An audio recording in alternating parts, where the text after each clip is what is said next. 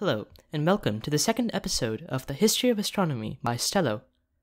Last time, we discussed ancient Mesopotamians, their view of the world, their mathematical and scientific contributions to astronomy, and the complex weave of gods that they built up around the stars. Today, we turn to a civilization further down the Mediterranean coast, home to great peoples built up around the Nile, the giver of life in the midst of arid desert. Today, we'll be taking a look into the ancient Egyptian civilization, their complex calendars, religious beliefs, and monumental structures. Herodotus, a Greek historian, was the first to refer to Egypt as the gift of the Nile, as the civilization's survival depended almost entirely on the river, which flooded yearly, predictably fertilizing the area around it. Kemet, as it would have been known to the ancient Egyptians, was exceedingly stable, much more so than its counterparts. For over 4,000 years, with minor disturbances in between, it existed in more or less the same form, while neighboring civilizations constantly arose and fell in flames. Because of the Nile floods and the high agricultural potency of the region, Egypt developed a dense population early on, centered around the Nile and its delta. Unperturbed for countless centuries, they developed an advanced system of mathematics and erected some of the most impressive structures known to man, many of which stand to this day. Their religion, science, and arts were all very highly advanced, and due to a combination of these factors, they were able to hold off the sea peoples that brought about the Bronze Age collapse. Though weakened, they continued to prosper, while prominent civilizations, such as those of the Hittites and the Macedonians, withered into irrelevance. Regardless, Egypt continued to be an essential center of worldwide trade, exporting gold, linen, papyrus, and manufactured goods, while importing obsidian, incense, oil, myrrh, and various other commodities. Any discussion of Egyptian astronomy must begin with Nabta Playa, one of, if not the, oldest archaeoastronomical devices anywhere in the world. Dating to 7000 BC, it is far older than the Egyptian Old Kingdom, likely being built by nomadic herders to mark the summer solstice and subsequent monsoons. In ancient times, the region was also home to a great lake, no doubt an attraction for herders looking to water their animals. Because of Nabta Playa's orientation, historians have suggested that the structure originally indicated the rising of certain stars, notably Sirius. Its shape, too, is resemblant of Orion's belt, and the slabs upon it would have allowed the nomads to predict the direction of the summer solstice sunrise. Following the construction of Nabta Playa, several megaliths were constructed in and around the site, aligning to various other stars in the sky, possibly including Arcturus, Alpha Centauri, and the Orion Belt. Indeed, the ancient Egyptians were constructing intricate astronomical structures from the very dawn of civilization itself. Sometime around 3150 BC, Menes, according to Egyptian tradition, is thought to have unified Upper and Lower Egypt.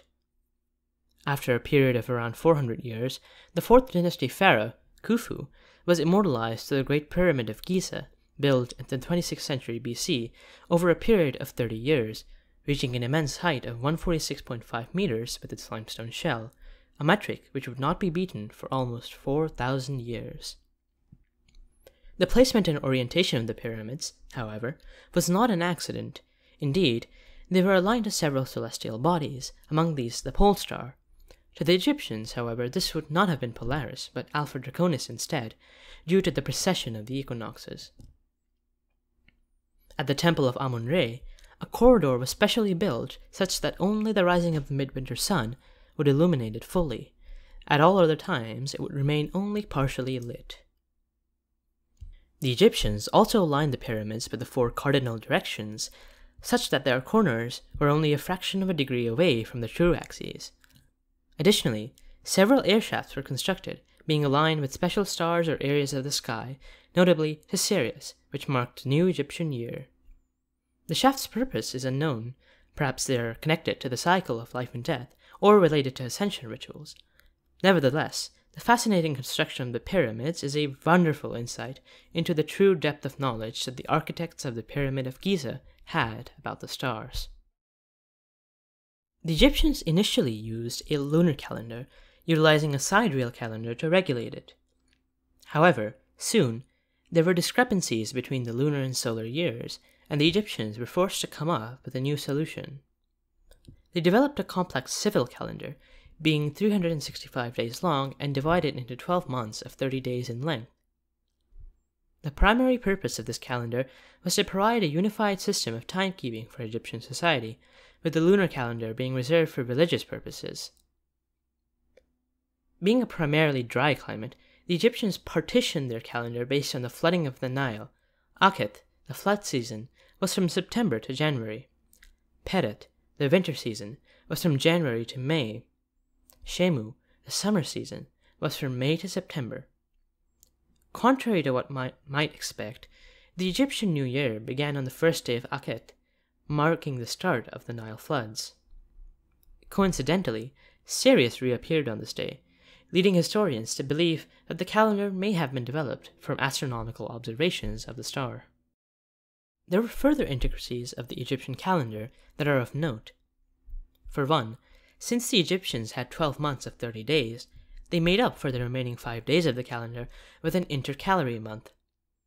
During this period, great festivities would be held, celebrating the births of Nephthys, goddess of air, Isis, counterpart to Osiris and the embodiment of cosmic order, Horus, god of the sky, Set, god of violence, disorder, and storms, and Osiris, god of fertility, agriculture, life, and resurrection.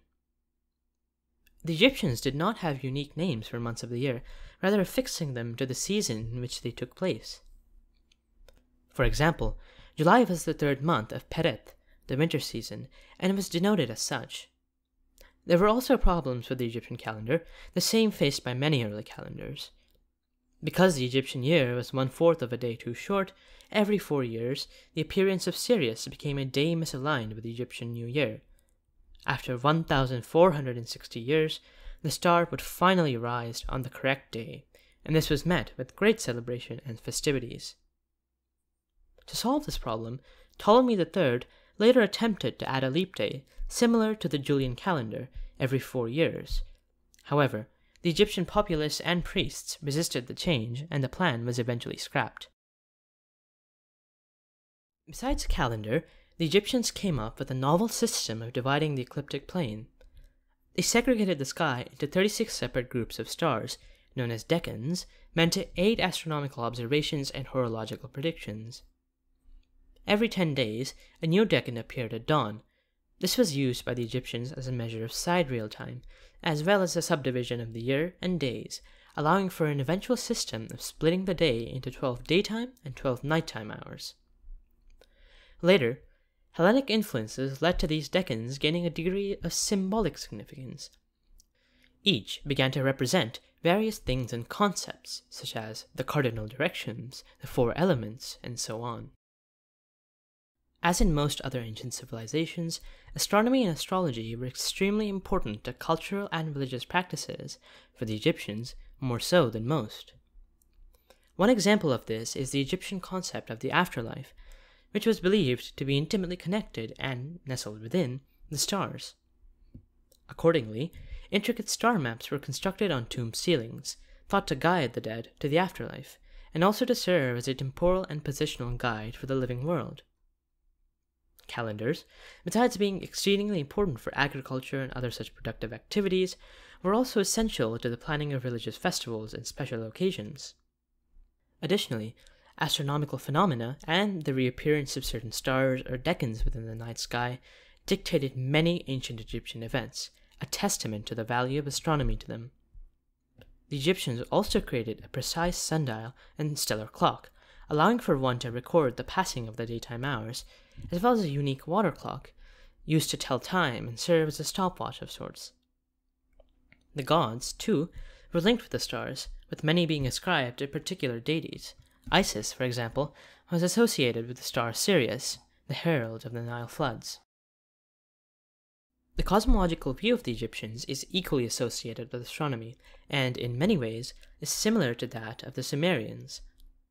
Above all, the Egyptians believed in the concept of Ma'at, the cosmic order holding the universe together. With it, there would be truth, order, and justice, yet, in its absence, only darkness and chaos would prevail. They viewed time as linear, however, they saw the renewal of Ma'at as a recurring concept within its bounds. Such renewals would occur with the daily journey of Ra, the god of the sun, the flooding of the Nile, the crowning of a new dynasty, and so on.